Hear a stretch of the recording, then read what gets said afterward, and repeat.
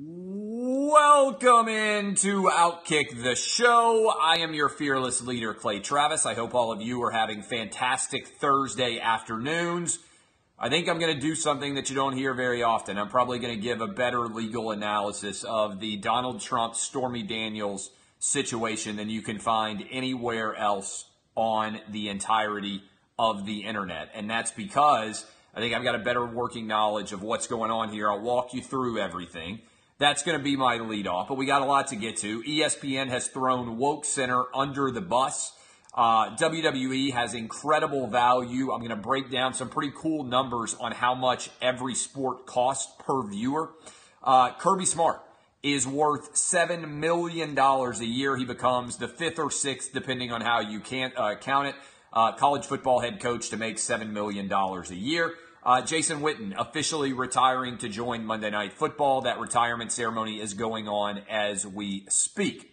But I want to start off here, first of all, by telling you to go to sportsbookreview.com. Make sure that you get the best possible number you can on the Kentucky Derby, which is going to be underway this weekend. There are tons of different places you can gamble, and I'm telling you right now, if you go look at the available numbers, why I would like buying and betting now is you don't do pari-mutuel betting. If you love a horse and you bet it at 10-1 and then it ends up being 2-1, you're not even really sure what the value you're getting on your bet is. So if you like a horse, go shop around, get the best number, make the best bet, go to sportsbookreview.com. Early comment there, I happened to glance over Avengers review, Sportsbook review. Also, go get a mortgage, thehomeloanexpert.com, thehomeloanexpert.com. Make sure that you get the best possible number you can from a mortgage to get refied, to get pre-qualified. It's a busy home buying season, and it's time to get rolling. All right, I'll give you my review of Avengers here in a little bit, but first I want to hit this off the jump. Last night on Sean Hannity's show, Rudy Giuliani, who is one of the attorneys representing Donald Trump, went on and said for the first time that Donald Trump had paid $130,000 to Stormy Daniels to settle this lawsuit. Now, before we get going any further, I believe that Stormy Daniels and Donald Trump had sex 12 years ago at the charity golf tournament that he went to. I believe her story is true. I also believe that it doesn't matter at all who the president slept with 12 years before he became president. People want to criticize Donald Trump here. I think what this represents is actually an element of humanity from Donald Trump. He doesn't want to admit to having an affair with Stormy Daniels because he's afraid that Melania might leave him. I think this is actually a moment of weakness from Donald Trump, because if he had just come out and said, yes, I slept with her, this story disappears. I think everybody out there says, so what? Donald Trump has been married 3 times before. Did we really think he was a faithful husband? It's a lot like Bill Clinton. And I'm going to break down the legalities of why it's a lot like Bill Clinton here in a moment. But I'm going to talk to you like you're a jury. We all knew that Bill Clinton slept with a lot of women. Okay? So when he had an affair with Monica Lewinsky, our expectation was that he was the kind of guy who would sleep with an intern in the Oval Office. Donald Trump, our expectation is you don't get married 3 times and live in the New York City tabloids if you are a faithful husband. To me, the interesting angle about this story is that Trump is trying to deny that he slept with her because I think he doesn't want to embarrass Melania, and because I think he's afraid that Melania might leave him. And I think the scary thing to Donald Trump about being president is not being president. It's waking up one day in the Oval Office or the White House residence and being there all by himself. I think that's what he would be afraid of. I think that's ultimately why he likes to tweet. I think this is a guy who craves attention, but also craves the company of people that he likes, okay? So that is, I think, the truth of it. But let's go into the legalities. What I have noticed happens very frequently is anytime a new bit of news comes out, there's an uproar and people are like, oh my God, I can't believe this happened. And then it kind of disappears because so many of the people who are the immediate reactors on social media are very poor at actually understanding significance. And initially, everybody just gives all the credence to somebody who comes out and says, oh my God, this changes everything. And there's not actually any factual basis to back it up. Now, let me give you an example. I told you the moment that Sean Hannity was revealed as one of Michael Cohen's attorneys, one of his clients in that court filing, everybody was up in arms. They were like, oh my God, this is unbelievable. And I saw that news and I immediately said, why is this a surprise? It's not a surprise at all that famous people would share lawyers, or that two guys who are in Manhattan and fond of each other, Sean Hannity and Donald Trump, might talk with each other and end up represented by the same guy based on their connections in that way. And yet everybody was up in arms. They're like, Sean Hannity has to be fired. He can no longer do his show. And then what happened? The story disappeared. Because ultimately, when reasonably intelligent people looked at it, who make decisions about these sorts of things, they went back and they said, you know what? There's not anything here. There is no story here. This is, to steal a term from the Obama campaign, a nothing burger. This was a smart strategic move, on the other hand, from Rudy Giuliani about what was going on. Okay? Here is the truth. This story, when you actually look at it, is actually really smart. And let me explain why. Rudy Giuliani is attempting to take away the ability of the prosecutors to put pressure on Michael Cohen over whether or not Michael Cohen had paid the $130,000. And if you pay attention to this in an intelligent way, you will hear the basis of what may very well be a Donald Trump argument to avoid Federal Election Commission responsibility. And that is really straightforward, okay? He is going to allege that he paid a retainer to Michael Cohen on a regular basis. We don't know what that retainer is, but presumably Donald Trump and or his corporations paid a lot of money to Michael Cohen to ensure that Michael Cohen was kind of a consigliere, to make sure that stories that were negative about Donald Trump never saw the light of day. And as a result, I think Trump is going to argue, look, I paid this guy $25,000 a month, and under our deal, he was obligated to go ahead and pay for things like this if we decided that it made sense to settle it. And so while the story has been that Michael Cohen took money out from his home in order to pay this, the truth of the matter is, I think, something much more interesting. I think the truth of the matter is this. This is actually a story that is actually planted by Trump to guarantee that he is not actually responsible for anything. And I say that going forward very simply because there is no way whatsoever that Donald Trump, I think, is going to be impeached, and certainly not that he's going to be removed from office over having a consensual sexual relationship 12 years ago. What this is about creating space such that nobody is ever going to be able to argue any longer that there is any truth whatsoever to the claim that Donald Trump tried to hide this payment. This is a smart play that was calculated with Rudy Giuliani. The tweets that he sent out this morning were read and written by his lawyers, and he tweeted them out this morning. And I think this is an opportunity and a responsibility by Donald Trump to create space between himself and this story. And I think it's really smart, strategic, brilliant from a legal perspective. People don't understand this, all right? You are not going to lose your office because of a Federal Election Commission violation. If you go back and look at virtually every single person who has run for political office at a high level, they have had Federal Election Commission violations. Obama did, Hillary did, everybody has. Everybody has had Federal Election Commission violations because it's hard to manage that much money when it's coming in from so many different places. People have taken contributions from foreign governments. They have spent money improperly. All of that. Here is the truth. Here is the truth in general. I believe that this story is a fascinating one because the media is not intelligent enough to understand what's going on. And this is Donald Trump walling himself off from political liability. Now, here's the truth, okay? Let me also follow through on this level. When you talk about impeachment, most people have no idea what's required in order to be removed from office. They talk about impeachment, and that is the totality of it. They're like, oh, so-and-so is going to get impeached. Do you understand what impeachment actually represents? Here is the truth.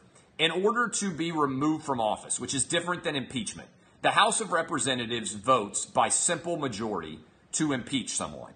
The impeachment trial then takes place in the Senate.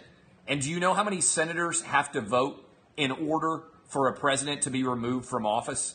67. 67 senators have to vote to remove a president from office. Let me tell you something. That ain't happening. Okay? It's just not going to happen.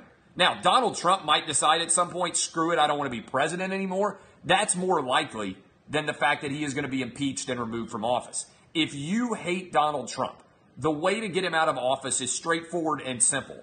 Beat him in 2020.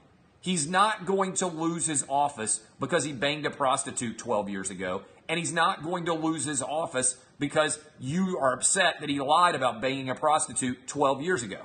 I think what we are headed towards is a major battle over whether or not Donald Trump will sit for a deposition and or whether or not he can be subpoenaed here.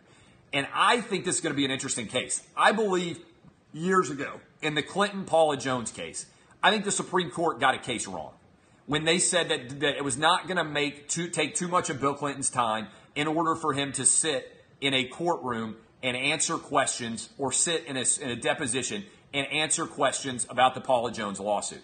Bill Clinton's lawyers, I think, were correct when they said, look, the president should be immune from civil liability while he is in office. And if you go back and read that case, there was an 8-1 decision, and I believe Scalia might have been the dissenting vote. I can't remember exactly what the dissenting vote was. But what was amazing about that dissenting vote was he said, no. What's going to happen is every president is going to get sued for everything imaginable, and it's going to distract from his ability to be able to do his actual job. And so that is the reason why, when you break down all of this situation, we are ultimately, I think, going to have another Supreme Court case about what exactly presidential privilege should entail and whether something like this should end up taking away from all of the president's actual time. This is the truth, okay? Any questions about this? Any questions about what's going on? The president is trying to eliminate the pressure that is on Michael Cohen by taking responsibility for the payment himself, which moves this, before he ever testifies or anything else, out of a criminal matter and puts it into a Federal Election Commission violation. And if you think a president is going to lose his presidency over a freaking Federal Election Commission violation, there's no precedent whatsoever for that. In fact, the opposite is actually true. And he probably just admits that he committed a federal election violation in the way that he classified some spending. And as a result, then it's going to change. Why did he lie about it on Air Force One? Because everybody lies when they get accused of having sex with people they're not married to. I mean, is this really a surprise to people? How many guys out there who've been caught in an affair, or women, the first time they get asked about it say, you know what, you're right, I've been banging people I'm not married to. Is this really a surprise to people? This was actually what Bill Clinton said. Everybody lies about sex. I mean, this is like insanely commonplace. He's not under oath. I mean, remember here, let me explain. When Bill Clinton was impeached and the Senate elected not to remove him from office, remember what happened. He was in the Oval Office having an affair with an intern. He then lied about it under oath. Okay? So his actions took place while he was president, literally while he was in the Oval Office, literally with an intern, and then, as if that were not enough, he then lied about it under oath. He's still not a licensed attorney because of what he did while he was president. Compare that with Donald Trump. 12 years ago, he had sex. And then he paid a woman to not talk about the fact that they had sex. And then she talked about the fact that they had sex. This is one of the fascinating things about Stormy Daniels.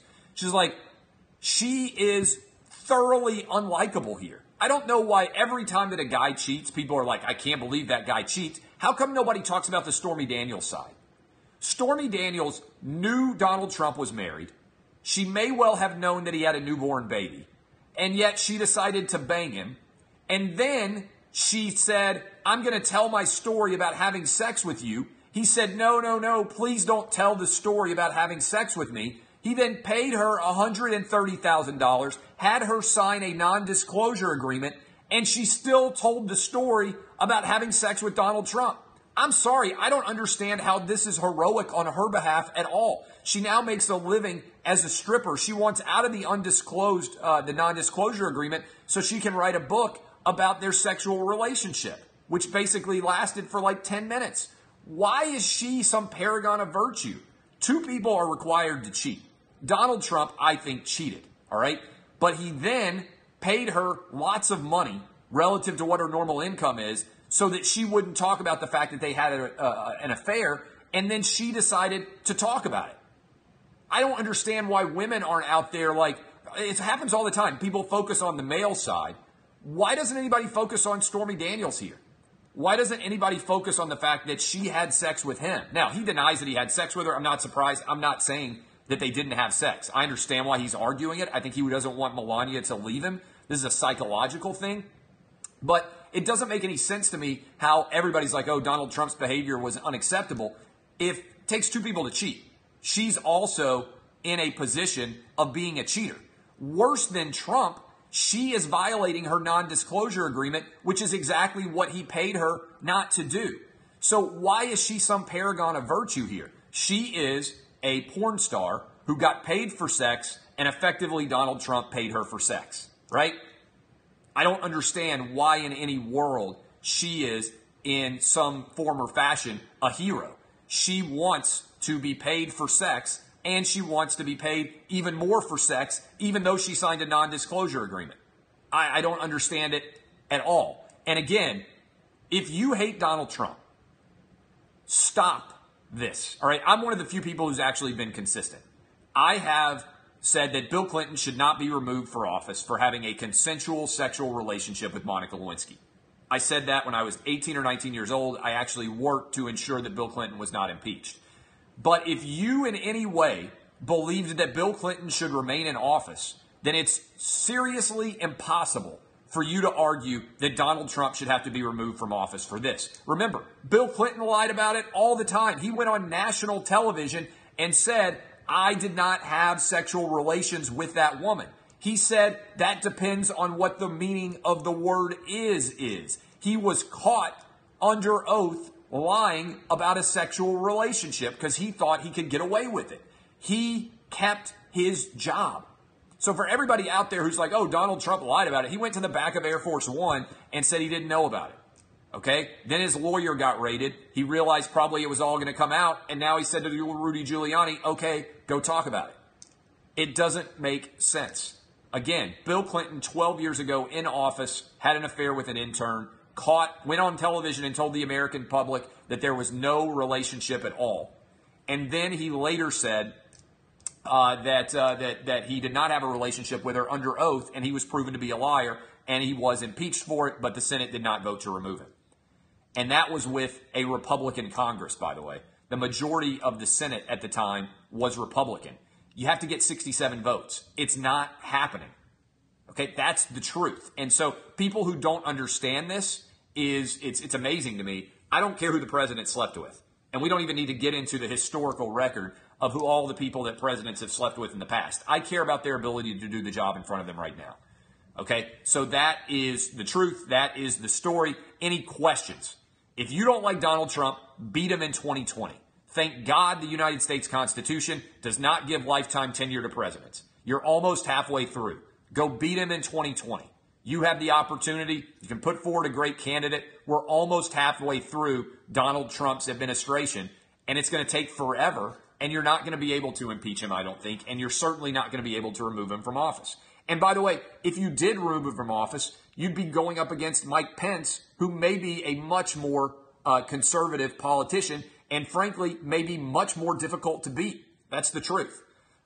So that is the story there. What questions do you guys have about this from a legal perspective? Are there any questions that anybody has? Because I think the media does a poor job talking about stories like this.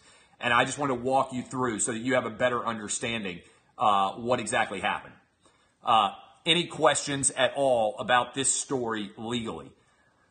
I've not seen any of the Michael Cohen stuff. I think, again, the primary motive of Rudy Giuliani was to take the pressure off of Michael Cohen. If Trump can make an argument, if he was paying Michael Cohen several $100,000 a year, and I think it was likely, if he was paying Michael Cohen several $100,000 a year to represent him, then Trump's argument can be pretty straightforward. Hey, I gave him $130,000. I paid him $300,000 last year. He had a job and he had an obligation to handle any such stories like these, and he did. I think there should be. It's a good question. There should be repercussions for breaking non-disclosure agreements. I don't understand all these people out there who sign non-disclosure agreements for which you are being paid to do. Think about this for a minute now. The NDA is not admitting liability. It specifically is payment to require you to never talk about the fact of this story or that you were paid. That's literally why you're getting the money. You're not getting the money. Think about this. People don't understand this either. When you sign an NDA, you are signing an NDA because you are being paid to never talk about this story again. And in exchange for money, your silence is being purchased. I don't understand. Typically, all these contracts have millions and millions of dollars in penalties if you ever violate the NDA, because otherwise nobody would ever sign an NDA. That's the entire purpose. And by NDA, I mean a non-disclosure agreement. So that's the truth. And I don't understand why one side can kind of do it. The campaign finance violations, again, I took campaign finance law in college.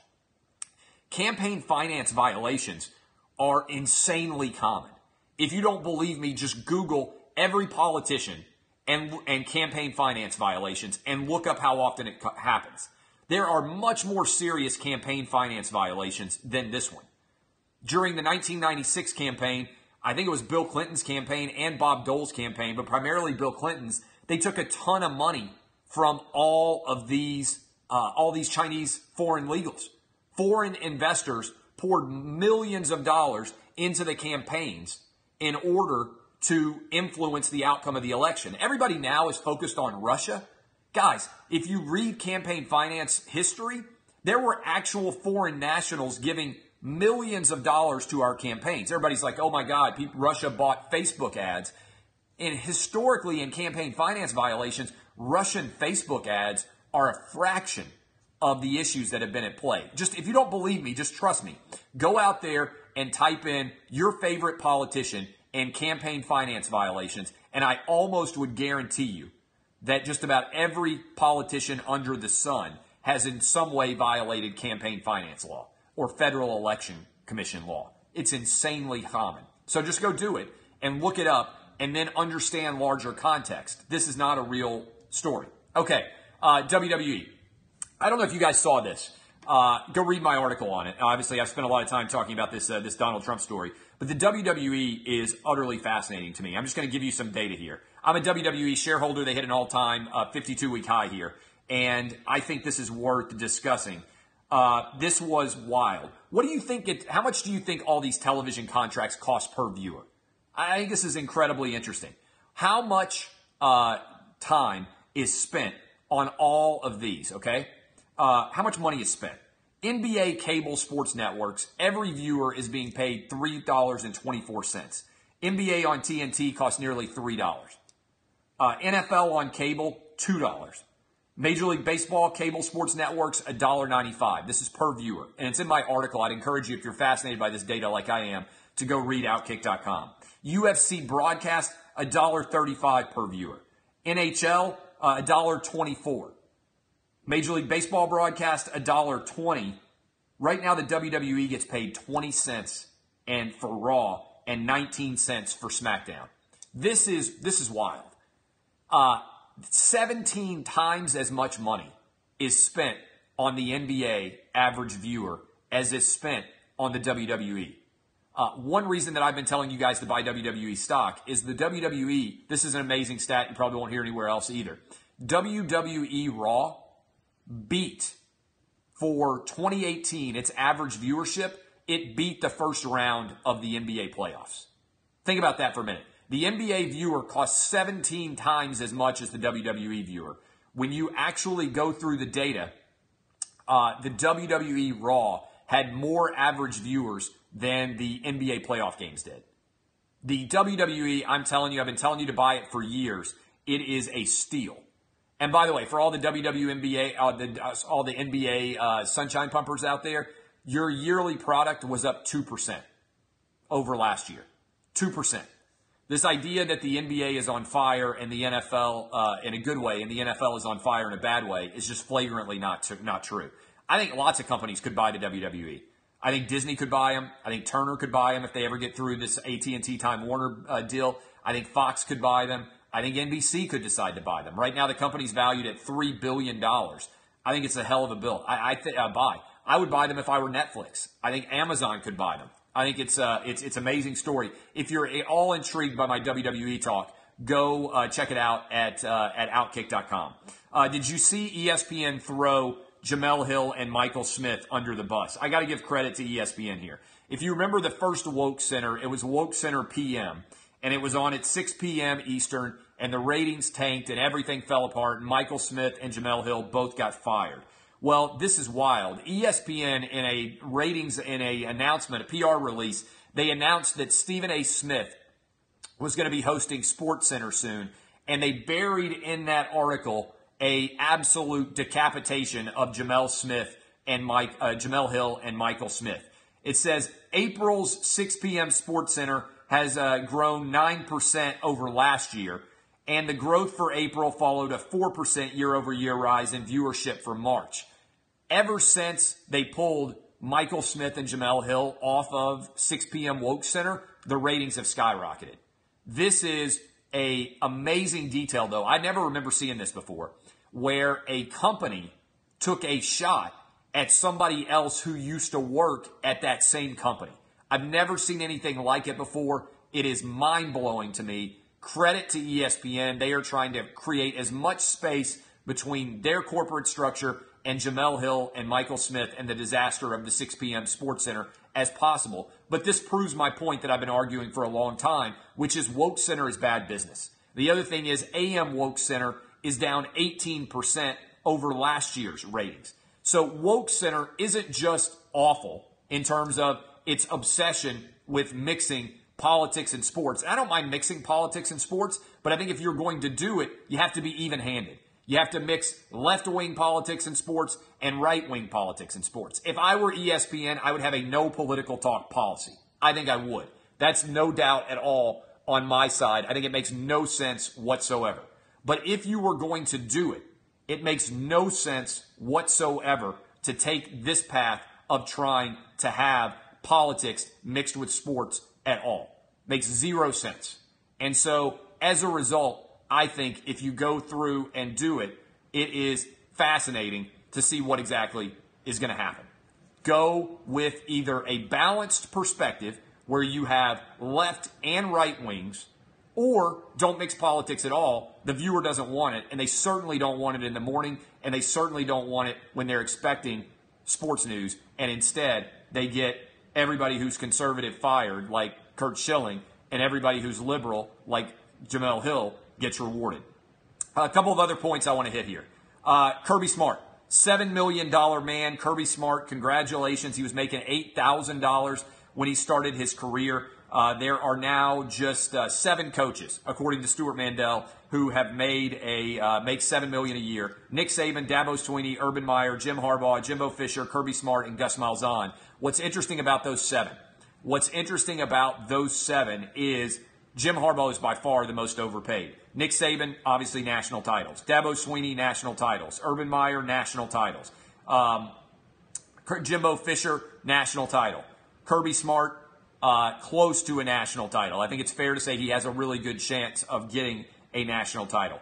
Gus Malzahn, close to a national title, certainly an SEC championship. Everybody else on this list has won a championship, at least a conference championship, at their respective school. Jim Harbaugh has not. He is the most overpaid coach and overrated coach in all of college football right now. Finally, Jason Witten has retired to Monday Night Football. If you want to make a living in media, you need to play for the Dallas Cowboys. This now means that Troy Aikman, Daryl Moose Johnston, Tony Romo, Jason Witten, and Michael Irvin and Deion Sanders, all 6 of them recognized as former Dallas Cowboys, are now making millions of dollars as big-time sports prognosticators in the NFL universe. I don't think it's a coincidence that they all played for the Dallas Cowboys. Also, I want to reiterate what I told you guys a while back. Jason Witten was ready to leave the NFL, and he was very interested in being the next head football coach at the University of Tennessee. He would have left the last season if he had officially gotten that offer.